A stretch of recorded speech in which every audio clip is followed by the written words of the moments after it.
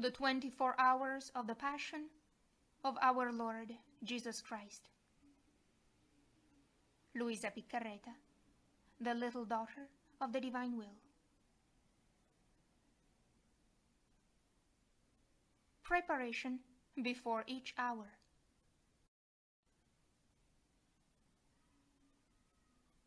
O my Lord Jesus Christ, prostrate in your divine presence, I implore your most loving heart to admit me to the sorrowful meditation of the 24 hours in which, for love of us, you wanted to suffer so much in your adorable body and in your most holy soul unto death on the cross. Oh, please, give me help, grace, love, deep compassion and understanding of your sufferings as I now meditate this hour. And for those which I cannot meditate, I offer you my will to meditate them, and I willingly intend to meditate them in all the hours in which I have to apply myself to my duties or sleep. Accept, O merciful Lord, my loving intention, and let it be beneficial for me and for all, as if I effectively and in a saintly way accomplished what I wish to practice. Meanwhile, I give you thanks, O my Jesus, for calling me to union with you by means of prayer. And to please you more, I take your thoughts, your tongue, your heart, and with this I intend to pray, fusing all of myself in your will and in your love, and stretching out my arms to hug you. I place my head on your heart, and I begin.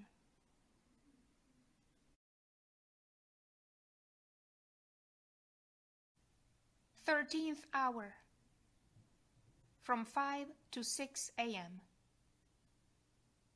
Jesus in prison. My prisoner Jesus, I have awakened, and I do not find you.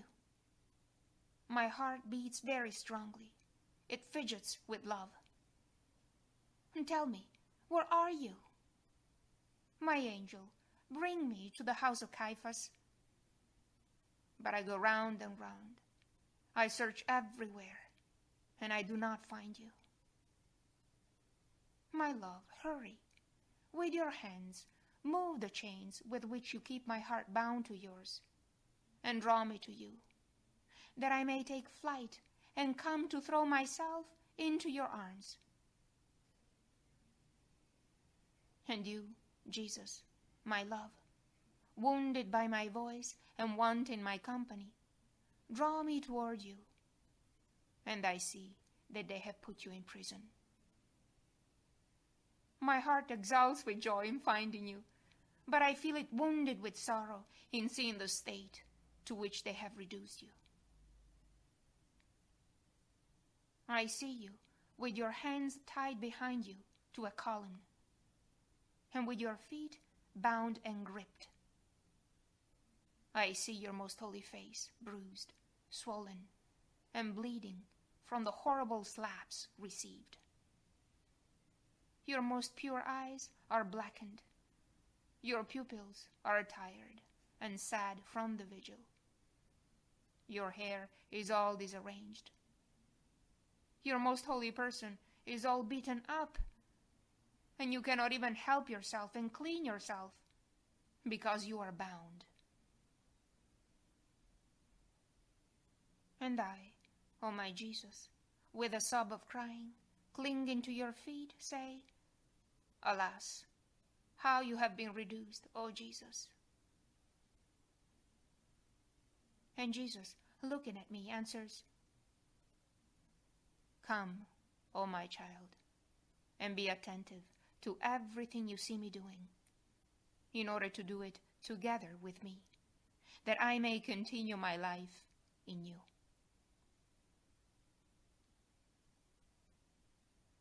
To my amazement, I now see that instead of occupying yourself with your pains, with an indescribable love, you think about glorifying the Father, to compensate him for all that we owe. And you call all souls around you to take all of their evils upon yourself and give to them all goods. And since the day is dawning, I hear your most sweet voice say, Holy Father, I give you thanks for all I have suffered and for all that is left for me to suffer. And just as this dawn calls the day, and the day makes the sun rise, so may the dawn of grace arise in all hearts. And as daylight rises, may I, divine Son, rise in all hearts and reign over all. Do you see these souls, O Father? I want to answer you for all of them, for their thoughts, words, works, and steps, at the cost of blood and death.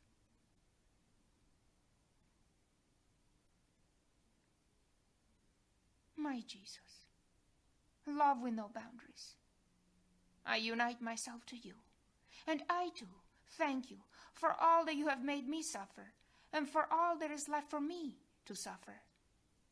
And I pray you to make the dawn of grace arise within all hearts, so that you, divine Son, may rise again in all hearts and reign over them. But I also see, my sweet Jesus, that you repair for all the very first thoughts, affections, and words which, at the rising of the day, are not offered to you to honor you, and that you call to yourself, as though in custody, the thoughts, the affections, and the words of the creatures, in order to repair for them and give to the Father the glory they owe him. My Jesus, divine Master, since we have 1 hour free in this prison and we are alone, not only do I want to do what you are doing, but I want to clean you, fix your hair, and fuse myself completely in you. So I draw near your most sacred head, and in rearranging your hair, I want to repair for so many minds distraught and full of earth, which have not one thought for you. Fusing myself in your mind, I want to reunite all the thoughts of creatures within you, and fuse them in your thoughts, in order to find sufficient reparation for all evil thoughts, and for so many suffocated enlightenments and inspirations. I would like to make all thoughts one with yours, to give you true reparation and perfect glory. My afflicted Jesus, I kiss your eyes, sad and filled with tears. Having your hands bound to the column, you cannot dry them, nor remove the spit with which they smeared you. And since the position in which they bound you is excruciating, you cannot close your tired eyes to take rest. My love, how gladly would I offer you my arms as bed to give you rest. I want to dry your eyes, ask for your forgiveness, and repair for all the times we have not had the aim of pleasing you and of looking at you to see what you wanted from us, what we were supposed to do, and where you wanted us to go. I want to fuse my eyes in yours, and also those of all creatures, to be able to repair with your own eyes for all the evil we have done with our sight. My compassionate Jesus, I kiss your most holy ears, tired from the insults of the whole night, and much more so from the echo of all the offenses of creatures which resounds in your hearing.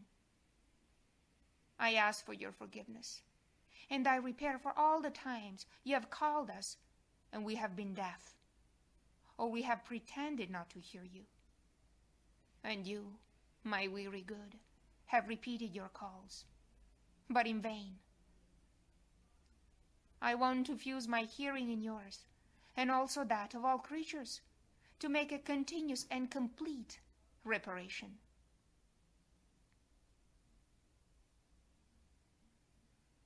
Enamored Jesus, I adore and kiss your most holy face, all bruised by the slapping.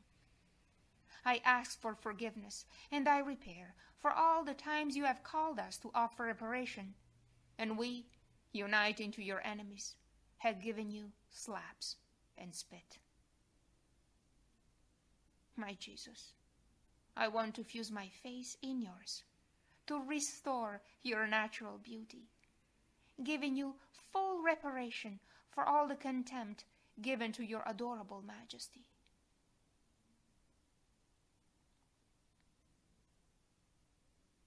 My embittered good, I kiss your most sweet mouth, hurt by blows and parched by love. I want to fuse my tongue in yours, and also the tongues of all creatures, in order to repair with your own tongue for all sins and evil discourses. And I want, my thirsty Jesus, to unite all voices into one with yours, so that when we are about to offend you, as your voice flows in those of all creatures, it may suffocate the voices of sin and turn them into voices of praise and of love. Chained Jesus, I kiss your neck, oppressed by heavy chains and by ropes, which, going from your chest to the back of your shoulders and passing through your arms, keep you bound very tightly to the column. Your hands are already swollen and blackened from the tightness of the knots, and they spurt blood from several points. Oh, please, allow me to release you, my bound Jesus. And if you love to be bound, allow me to bind you with the chains of love, which, being sweet, instead of making you suffer, will soothe you. And as I release you, I want to fuse myself in your neck, in your chest, in your shoulders, in your hands, in your feet, to be able to repair together with you for all the attachments, and therefore give to all the chains of your love, to be able to repair with you for all the coldness, and so fill the breasts of all creatures with your fire, as I see that you have so much of it, that you are unable to contain it,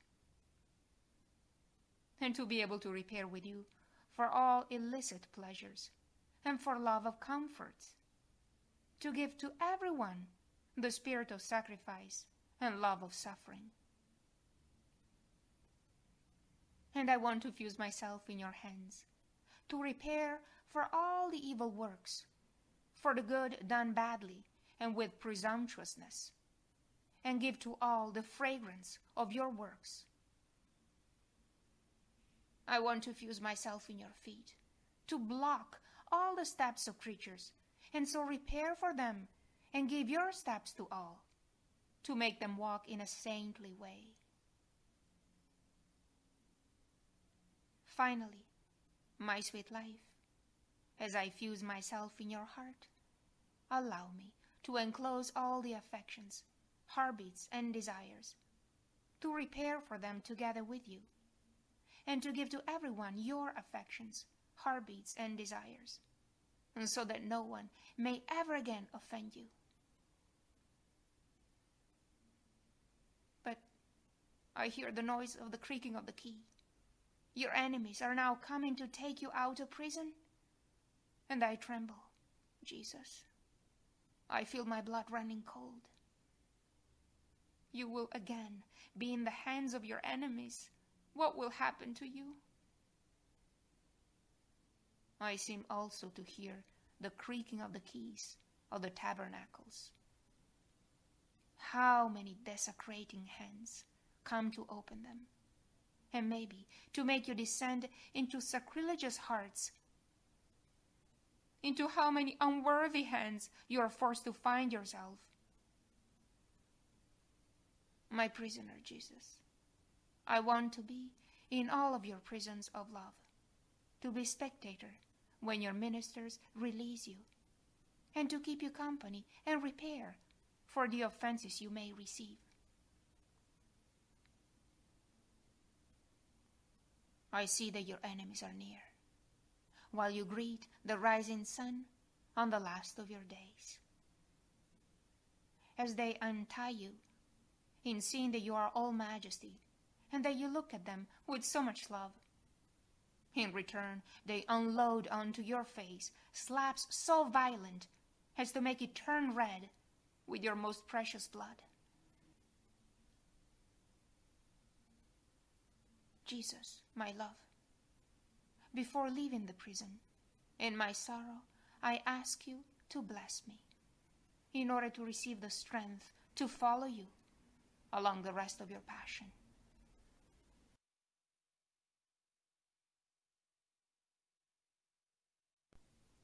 Thirteenth Hour, Reflections and Practices.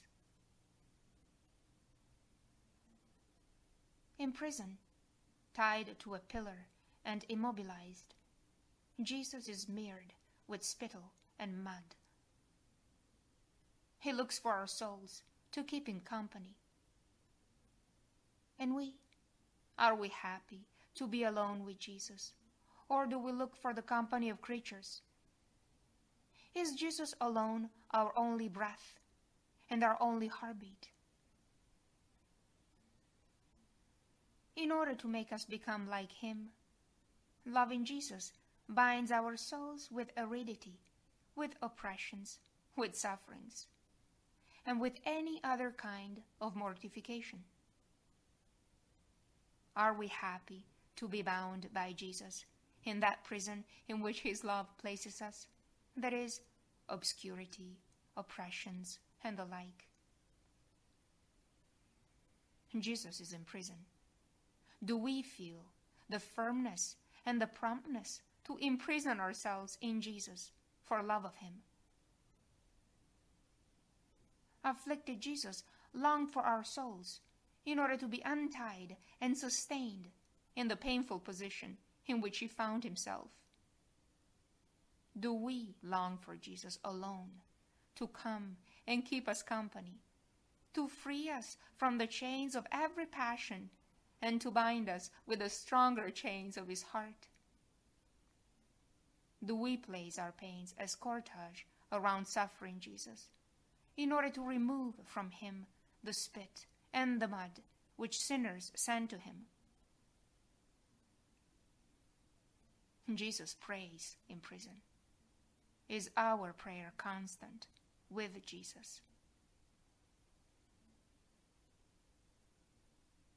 My chained Jesus, you made yourself a prisoner for love of me, and I pray you to imprison my mind, my tongue, my heart, and all of myself within you, that I may have no freedom, and you may have absolute lordship over me.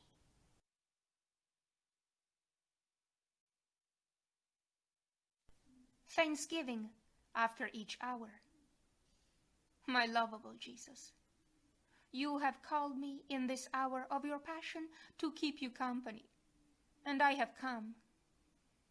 I seem to hear you praying, repairing, and suffering, in anguish and sorrow, pleading for the salvation of souls in the most touching and eloquent voices. I tried to follow you in everything, and now, having to leave you for my usual occupations, I feel the duty to say to you thank you, and I bless you. Yes, O Jesus, I repeat to you thank you thousands and thousands of times, and I bless you for all that you have done and suffered for me and for all.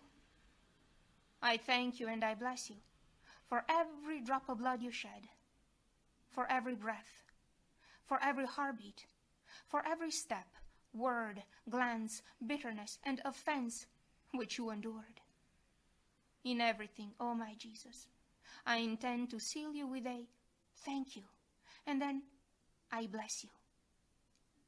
Please, O Jesus, let my whole being send you a continuous flow of thanks and blessings, so as to draw upon me and upon everyone the flow of your blessings and thanks. Oh, please, O Jesus, press me to your heart, and with your most holy hands seal every particle of my being with your I bless you, so that nothing other than a continuous hymn to you may come from me.